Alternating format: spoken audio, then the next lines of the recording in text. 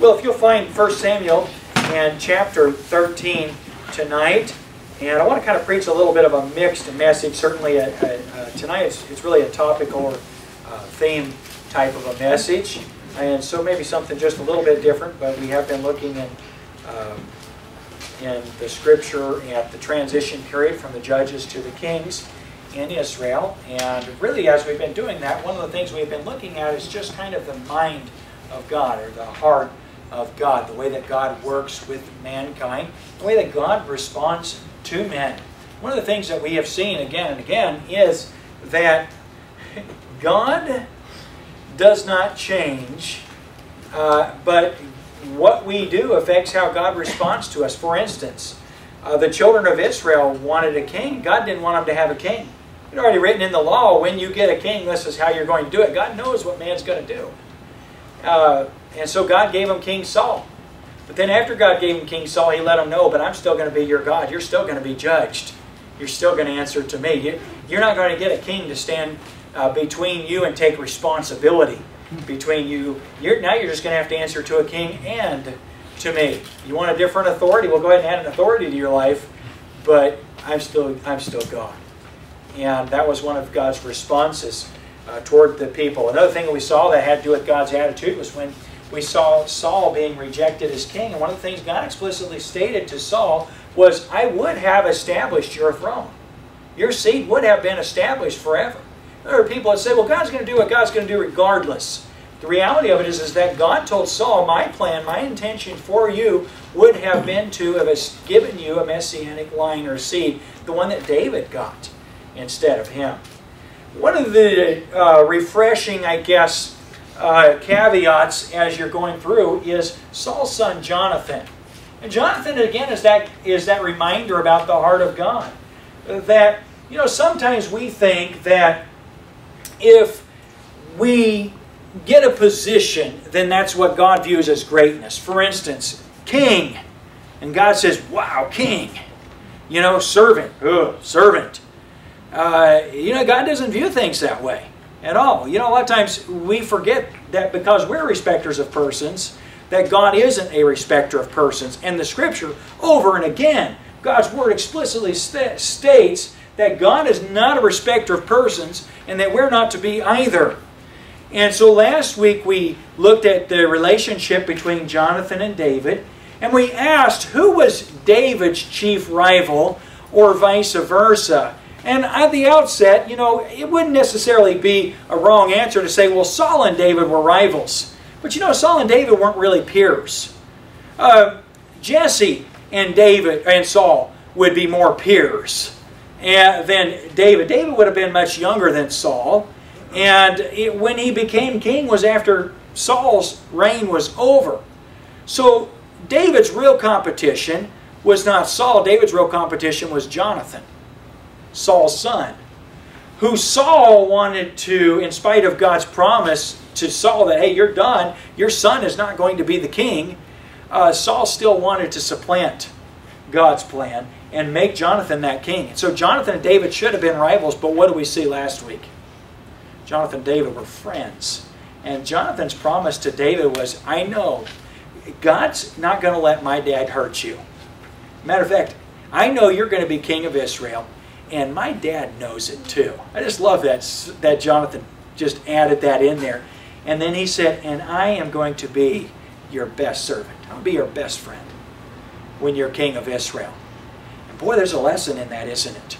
See, if Jonathan thought that is terrible that he didn't get to be king, he'd misunderstand his purpose in life. Friend, you know, there are a lot of believers that struggle with title or position because they're not willing to understand that greatness is achieving God's purpose for your life. If you want to quote this evening, you could take that one. Greatness is achieving God's purpose for your life. Because what God wants for you, there's nothing better than that for you.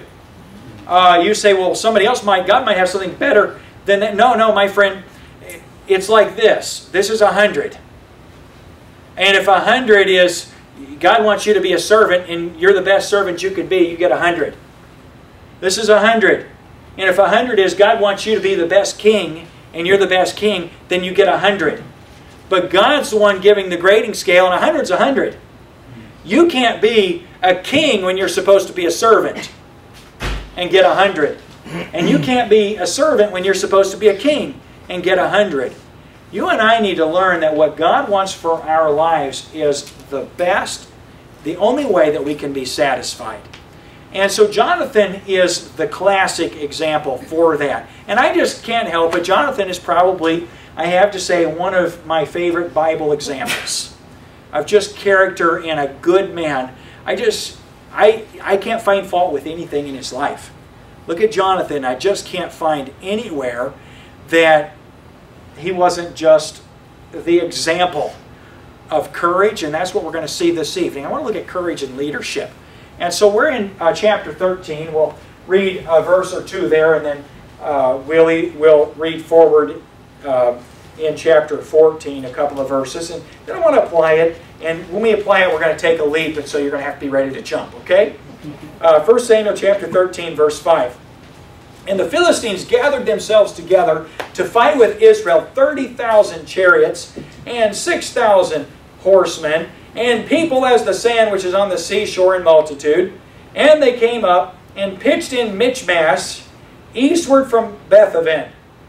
And in verse 6, when the men of Israel saw they were in a strait, for the people were distressed, then the people did hide themselves in caves and in thickets and in rocks and in high places and in pits. And then going over to chapter 14, would you look with me at verse 11?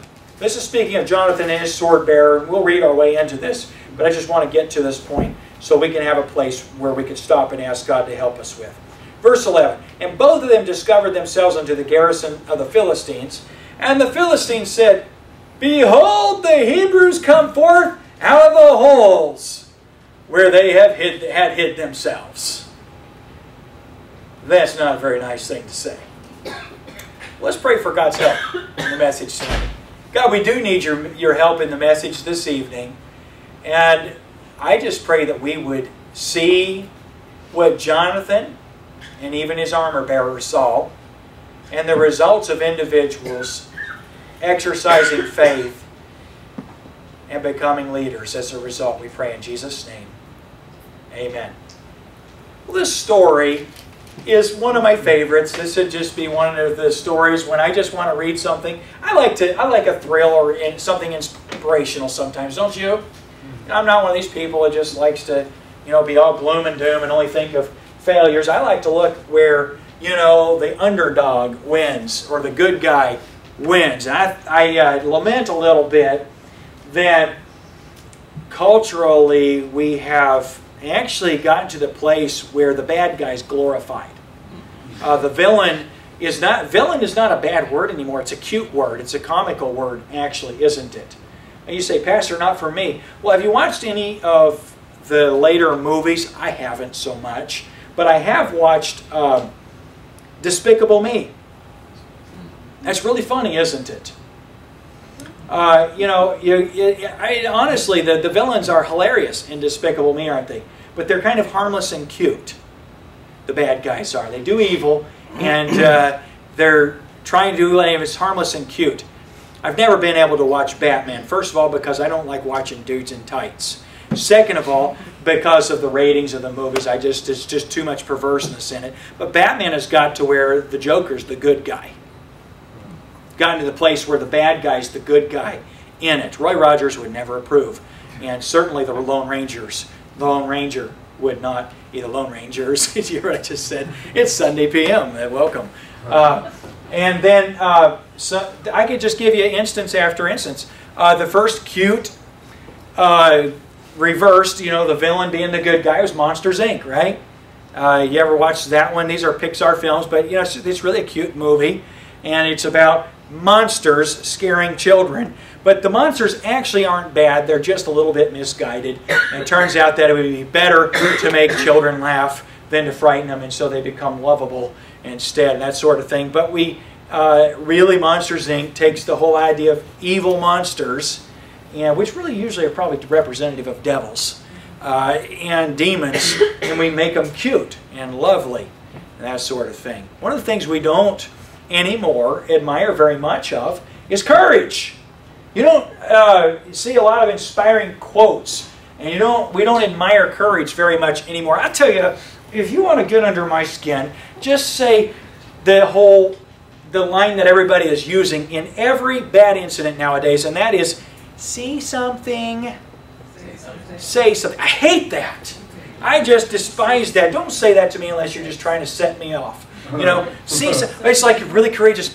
Somebody needs to do something because something bad just went down.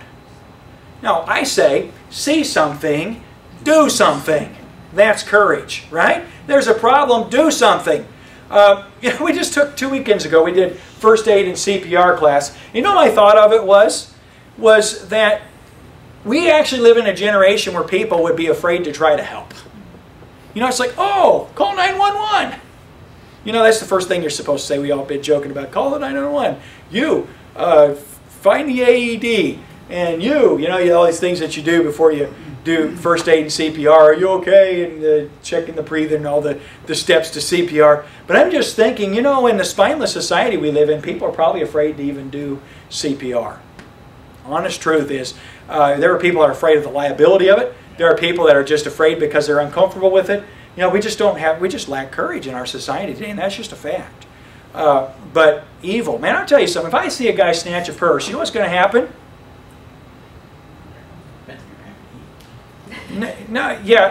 That's like last resort. I'm going to take them down. And the proof's in the pudding. I've done it. If I see somebody committing a crime, I'm going to say something to them. I'm going to say, you move one more time, I'm going to knock your teeth out. You know what I'm saying? I'm going to say something. It's like, if you don't quit moving, I'm going to hurt you bad. You think you're hurting now. Courage, folks. I'm serious about this. We live in a spineless society where evil just can run rampantly because people are absolutely cowards. Here we see an example, and we find that this isn't really new. The Philistines have 30,000 chariots. Could you imagine if you went to a parade that had 30,000 chariots and you had to watch every one of them go by? That's a lot of chariots. It's easy to say 30,000 chariots. But just think about that. Can you imagine trying to feed the horses? Just, grease the wheels. That's a lot of chariots. They had 6,000 horsemen. Can you imagine going to a parade and having to watch 6,000? The first horse, oh, that's a pretty one. Oh, that's a big one. Oh, that's an ugly one. Oh, after 6,000, you'd be like, that's a lot of horsemen and a lot of horses. And then the Bible says, and people as the sand which is on the seashore in multitude. If we're talking 30,000, 6,000, and we're like, yeah, we couldn't count the... if you can count to 30,000, that's a lot. Like sand on the seashore. Just go grab a handful of sand, plunk it down, and spend an afternoon counting the grains. And don't get too fine a grained sand. Okay, don't go to Pensacola. Go to a rougher beach. All right? Try it sometime. Just sand like the seashore, okay, that's a lot of Philistines, and that's a serious problem. But the real problem, though, is the lack of courage. Lack of courage. God has never looked and said, oh, 30,000, that's a problem. God's never looked and said, oh, 6,000 horsemen, that's a lot of horsemen. My friend, when God meets evil and the world of evil comes out to face him, God says, you're done, and they're dead. And when you're on God's side, that's the reality of the outcome. In other words, for a believer who is in Jesus Christ to do right, you never have to question whether things will end up okay. That does not mean that every single time you'll never have pain. Every time you have to fight a battle, you won't get pain. It doesn't mean you can't die, physically speaking. But listen, if you're a child of God's and you do right, you cannot possibly have a bad outcome. You just can't. You say, well, I don't want to have pain. Well, we're not talking about you having pain. Well, I don't want to have somebody not like me. Well, we're not talking about you being popular. What we're talking about is right. Christians try to make decisions about right and wrong, and there shouldn't be a decision any more than just determining which one is which. Once you know what right is, you ought to do it. Just go with it. Just go with it. Courage. And here we have the children of Israel, and they're hiding in the rocks. And the sad thing is what we read in verse 14. Jonathan and his armor-bearer came out, and in verse 11 of chapter 14, I said verse 14, but verse 11 of chapter 14, when he and his armor-bearer discovered themselves under the garrison of the Philistines said, "Behold, the Hebrews come forth out of the holes where they had hid themselves." Now, do you think that they were saying, "Uh-oh, the Hebrews got out"? They're making fun, aren't they? "Oh, look who came out of the rocks. What rock did you crawl out from under?" They're making fun, and they're about to figure out that you don't mess with people that actually have courage. And that's Jonathan. Man, Jonathan, when it comes to courage, I don't think there's a greater example of a courageous man. So let's look at what Jonathan did. Everybody's hiding, and in chapter 14 and verse 1, the Bible says, "Now it came to pass upon a day that Jonathan the son of Saul said unto the young man that bare his armor, Come, and let us go over to the Philistines' garrison that is on the other side. But he told not his father." Okay, so there's so many Philistines, 30,000 chariots, 6,000 horsemen, and men like the sand on the seashore. And, you know, there's a particular garrison or a holdout, a fortress area, where about 100 of them would be in an outpost. And Jonathan said to his armor-bearer, "Let's go to the outpost." Now, if I'm going to be thinking about it, Jonathan's style is probably not quite the way I do it. I'd be like, I'm going to sneak in there in the night, and I'm going to slit their throats while they're sleeping. No. Anyway, so I'm going to be sneaky about it. You know, I'm not going to go take on 100 guys one-on-one, or 2 on 100, whatever. 1 on 50, I guess, is how that would equate. But Jonathan did. Jonathan said to his armor-bearer, "Hey, let's go to the garrison of the Philistines." Was he crazy? No, he's courageous. Here's why. Here's the deal. Jonathan knew that God did not want his people that were called by his name hiding in holes.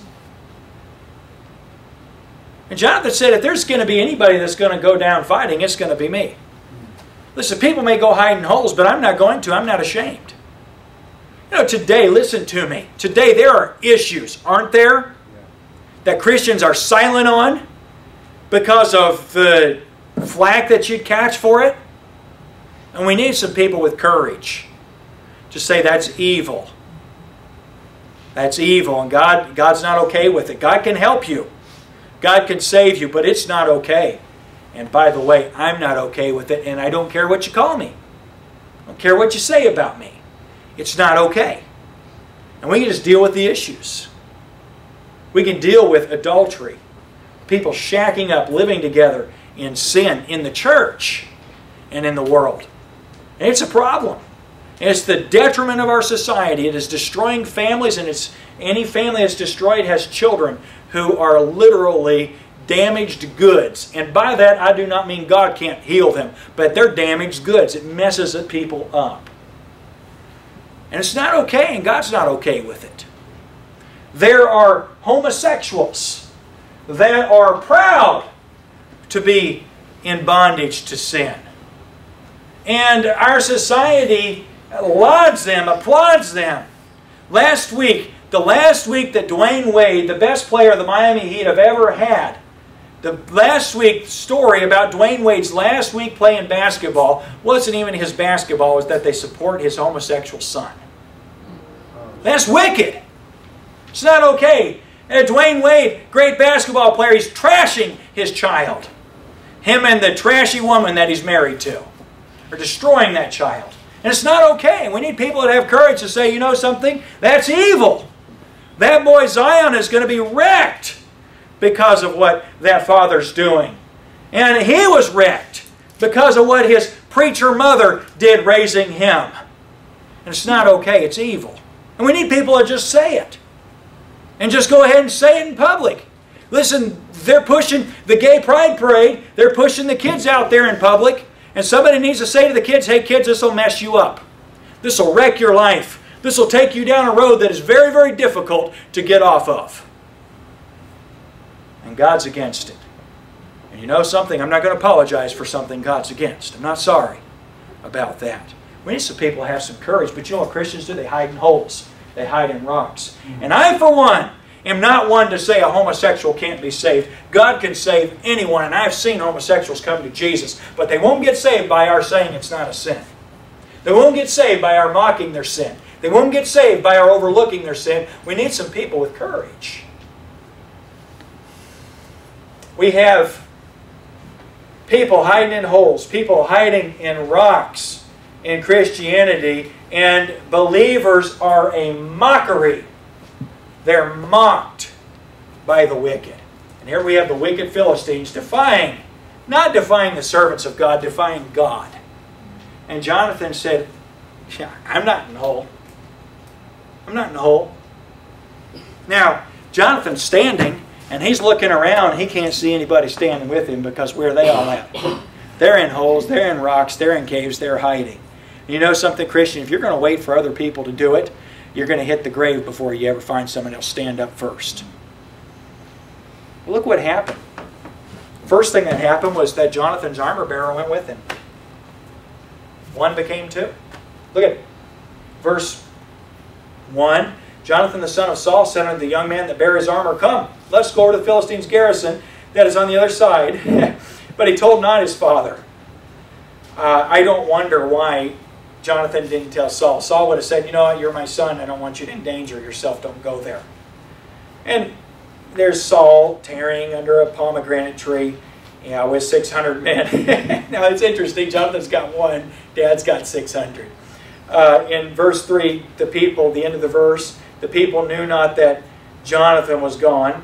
And here's the story. Between the passages, this is verse 4, by which Jonathan sought to go over unto the Philistines' garrison, there's a sharp rock on the one side, and a sharp rock on the other side, and the name of one was Bozez, and the name of the other Seneh. The forefront of the one was situate northward over against Michmash, and the other southward over against Gibeah. And Jonathan said unto the young man that bare his armor-bearer, Come, and let us go over unto the garrison of these uncircumcised. You see what he calls them? When the Bible says uncircumcised, and it's not Judaizers saying it, what does uncircumcision represent? It represents a heart. Yeah, it represents a wicked heart of sin. It represents people that are not under the law. Remember when Zipporah, Moses' wife, circumcised his son? What did she say? Surely thou art a bloody husband unto me. And what she was symbolizing is we have had to come under this law, this bloody law. You know something? It was God's law. And Moses submitted himself to it. And so we as believers don't want to be represented by being uncircumcised. That is not under God's authority. The Philistines are being described here by Jonathan as people that defy God. They have no respect for God's law or for who God is. You say, Pastor, but only Israel had to be circumcised. No, anybody who came to God had to. Because to come to God, you came through Israel. It came through God's law, and everyone was invited to do so. And so it represented people that were wicked. That's what the representation of being uncircumcised. When Jonathan says that, that's what he's talking about. That's what he's alluding to. And he said, It may be that the Lord will work for us, for there is no restraint to the Lord to save by many or by few. The second thing we see about Jonathan is first thing, he's willing to stand alone. The second thing was he understood that God doesn't really care about numbers. God was not saying, oh no, 30,000, 6,000, say to the seashore. God was saying, Jonathan understood that God wasn't impressed by that. And he said, you know something, if I'm on God's side and God's not impressed by that, then I'm not either. Now, was Jonathan, physically speaking, a match for 1,000? Not without God's help. Matter of fact, we don't know if he's a match for more than one. I mean, look at the giant of Gath. It depends on which Philistine's being represented. We don't know that Jonathan was a match for more than one Philistine. But what Jonathan knew was that God was more than a match. And the truth of the matter is that if God didn't want the victory, Jonathan didn't have a lot of reason to live in defeat. You know, sometimes we as believers would do well to just get backed into a corner, to where it's fight or die, but no flight. I don't like fight or flight either. That's another phrase I don't like. It's fight or die. That's the way I think a courageous person's wired. You say, Pastor, you wouldn't run away in a dangerous situation? You know, if it was the way to save people's lives, you know, I don't want to have to knock out 10 people or whatever, you know, so yes, I believe there's a time when it's wise to retreat. And by the way, I'm not a fighter in the sense, I'm not a striker. I don't want to hurt people, but I'll tell you something, I'm not afraid of people either. I don't think any person that can be, and no man who's self-respecting can look in a mirror and be afraid of people. I know guys, I grew up with guys, they you know, they might have been smaller, they might have been weaker, but they weren't quitter. You know what I mean? And so you just don't wrestle that guy because he'll never quit. You'll take him down a penny, but if you let him up, he'll kick you in the back of the head. You know, if you walk away, you turn your back on him, he'll just keep coming. And you realize you just better not mess with that guy. And why? Because he's not afraid of you. He should be afraid of you, but he's not. And so a little bit of courage. You say, Pastor, it's a little bit stupid. No. You'd be amazed at how a society that has those kind of people in it is a lot more settled down. You don't have road rage incidents when you might mess with somebody that might do something. You know, the reason people mess with people is because they don't think anybody can do anything. Because why? We have so little courage. And so you ought to be wise about just entering into conflict for the sake of conflict. You oughtn't want conflict at all. But you oughtn't be afraid of it either. See what I'm saying? It's a matter of, does God want this? Does God want His people hiding in holes? Jonathan knew he didn't, and Jonathan just figured, I'd rather die than hide in a hole. We ought to be that way about sin. I'd rather die than just do nothing about that. We need some people with some courage. Because evil's evil. And God's not the weak end of the match. God's not the weakling. But oftentimes, the wicked, the Bible says, the wicked flee when no man pursueth, but the righteous are bold as a lion. You know, sometimes the righteous aren't righteous. That's the deal. Sometimes the reason you're not bothered by evil, sometimes you're not bothered by evil doers, is because you've got more in common with them than you do with the servants of God. And Jonathan didn't have anything in common with cowards, didn't have anything in common with evildoers, and so he wasn't hiding in the rocks. And so in verse 7, his armor-bearer followed him. That was our second point. His armor-bearer said unto him, do all that's in thine heart, turn thee, behold, I am with thee according to thy heart. He said, his armor-bearer said, hey, if they're going to kill you, might as well kill me. I'm in, man, let's go. Then said Jonathan, behold, it means, look, we will pass over unto these men, and we will discover ourselves unto them. Well, that's a pretty bold thing to do. We're not going to sneak up on them. We're going to face them. If they say unto us, tarry until we come to you, then we'll stand still in our place and will not go up to them. Now, he didn't say, if they say tarry, then we're going to cut and run. If they say come up, we're going to go up. Jonathan said, if they say tarry, which means wait there until we come to you, he said, well, wait and fight them here. Because he had a good strategic position. You remember, he had these two rocks. And, you know, you can fight one-on-one if people got to go through the rock to get to you. It's a place that you could hold. It's a good strategic position. And so he's making a decision between a bad strategic position with the help of God and a good strategic position with the help of God. But he's not he's not differentiating between we're going to flee or we're going to fight. He said, we're going to will you fight here or we'll fight up there. And if you were to look at the garrison of the Philistines, of course it would have been from an elevated perspective. And if you've ever played King of the Mountain, how many of y'all play King of the Mountain? Kids still play that where you kick people in the head when they try to go up the hill, knock them down? The sort of thing. Snow, right? Florida doesn't have the snow piles. But how many of y'all grew up north where there's snow? Okay, so when they pile the snow in the parking lots of Walmart and your mom goes in Walmart, they go wait in the car, right? And then mom goes into Walmart, everybody out of the car, let's play King of the Mountain. And you climb up on the top of the mountain, and it's probably, I don't know, at least as tall as this ceiling, the piles of snow, some of them are higher. You get on the top and you go, I'm the king of the castle, you're the dirty rascal. And somebody tries to come up and take you down. And when they get close, you just kick them. Boom, they go rolling back down. And, you know, you got to to take somebody down from the king of the mountain, really everybody's got to attack at once. And while they're kicking somebody here, somebody else pulls their leg here, makes them do the splits on the top of the hill, and they pull them off, and push them down, they split their face open, but there's plenty of ice there, so it's okay. And that's the way you play growing up. That's the way kids play, right? So king of the mountain, well, the garrison of the Philistines is up here, and Jonathan's like, let's crawl up.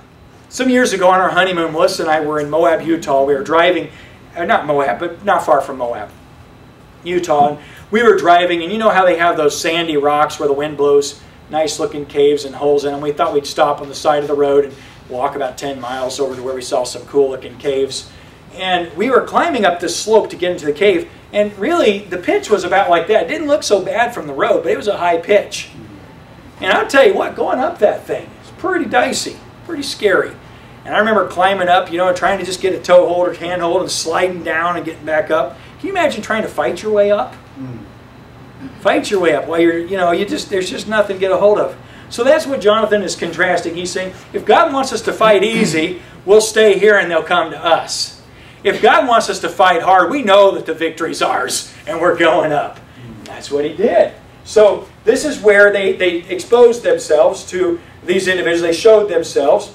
And verse 11, they both of them discovered themselves under the garrison of the Philistines. And the Philistines said, behold, the Hebrews come forth out of the holes where they had hid themselves. And the men of the garrison answered Jonathan his armor-bearer and said, come up to us, and we will show you a thing. And he said, well, we want to see. And Jonathan said to his armor-bearer, come up after me, for the Lord hath delivered them into the hand of Israel. Where did Jonathan allow for failure here? Well, you know, if they come down, we might lose. Or if we go up, we might lose. Jonathan said, all right, we'll beat them here between the rocks, or we'll beat them up on the top. Friend, listen.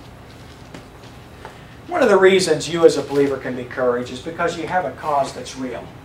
You have a God that's able to do anything, and God's never lost anything. And so this isn't like, you know, believe in yourself and you'll succeed. This is believe in God. And you can't fail. And that's Jonathan's attitude. Oh, I think this about Jonathan, my impression of him. If the scenario had happened differently and the Philistines would have said, tarry there and we'll come to you, I think Jonathan would have said, behold, the Lord hath given the victory into our hand. You know what I mean? It was just like this, you know what? God's going to give us the victory. Now, how did he know that? See, if you were to read earlier carefully, when Saul is under the mango tree with 600 men, not mango tree, I know. Just see if you pay attention. Okay. When Saul's under the pomegranate tree with 600 men, did you notice that the priest with the ephod was there? So you're supposed to ask God, you're supposed to inquire the priest and say, shall we go up, yes or no? And then he gives you a Urim and Thummim answer, yes or no. Right? God will give you the victory. God will give you the victory. Saul had the priest and the ephod. Jonathan just had a relationship with God and knew his character. He didn't need to ask. Christians spend so much time asking God things that they ought to just already know. God doesn't want the children of Israel hiding in the rocks from the heathen. God, should we hide in the rocks from the heathen? Stupid question. There's no good answer for it. Right? So Jonathan is not sitting under the mango tree. He's going out and looking to see God do something. You'll never see God do something unless you just get to know Him and His character and just confidently step forward.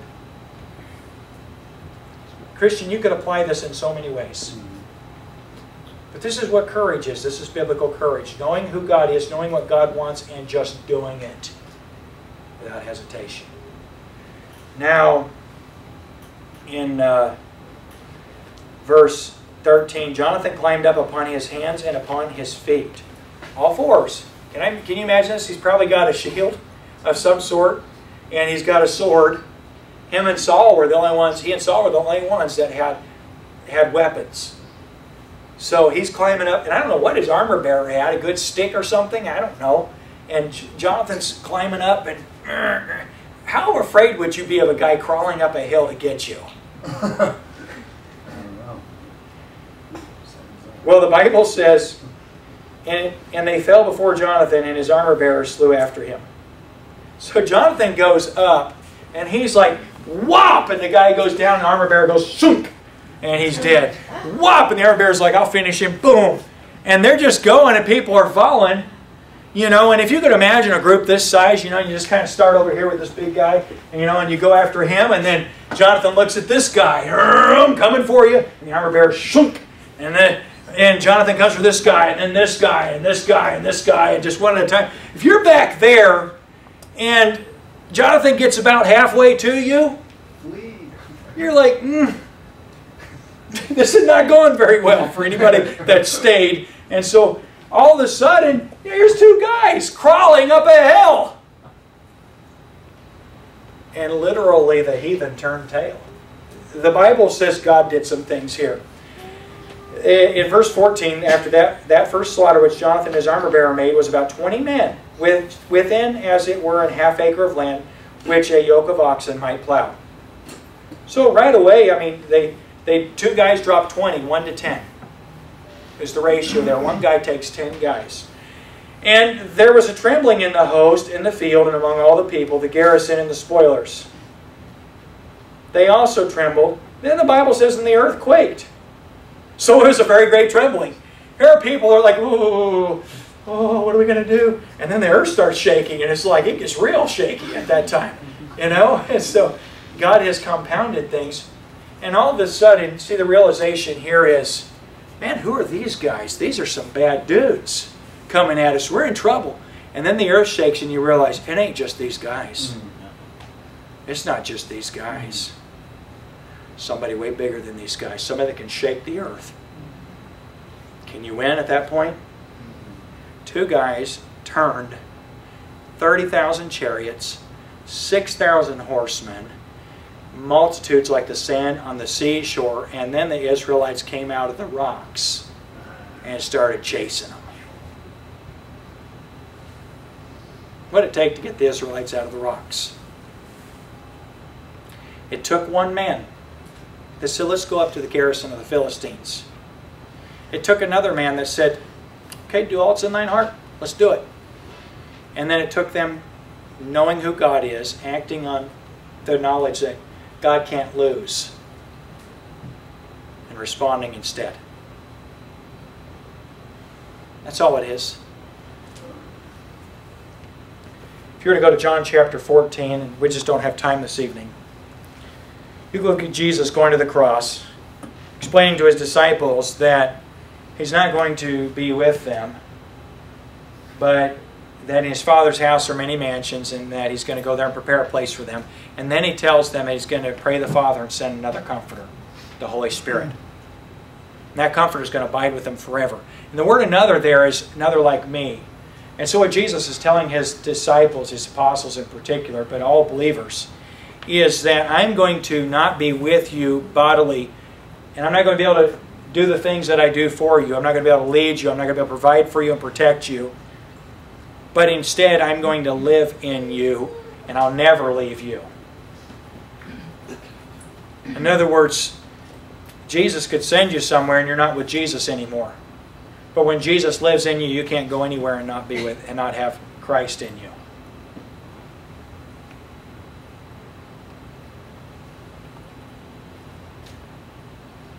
You're never alone.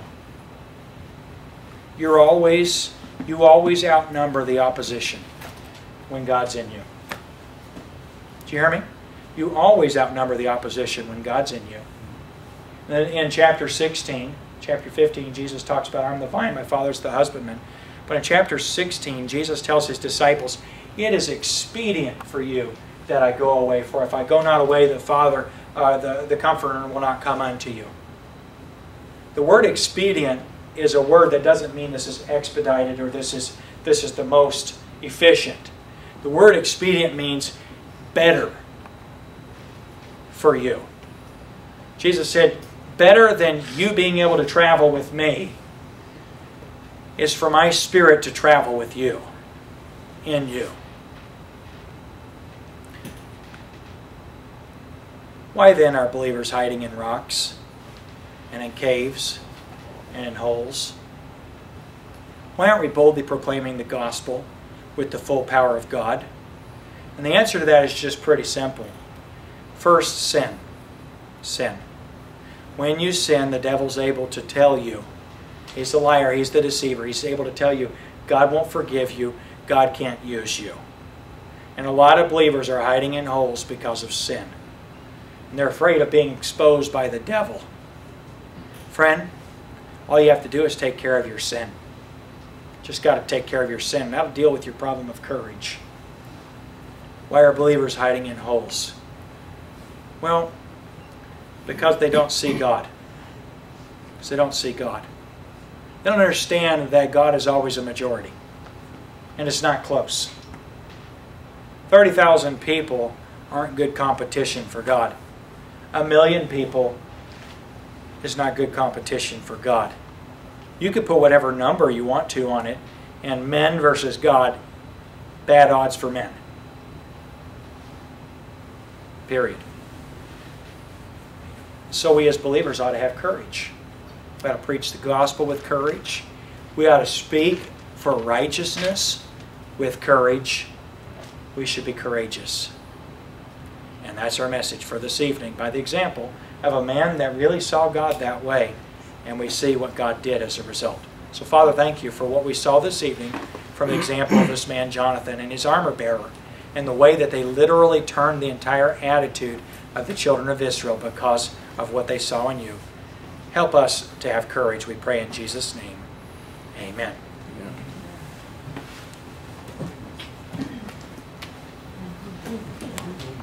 Yes, you're dismissed.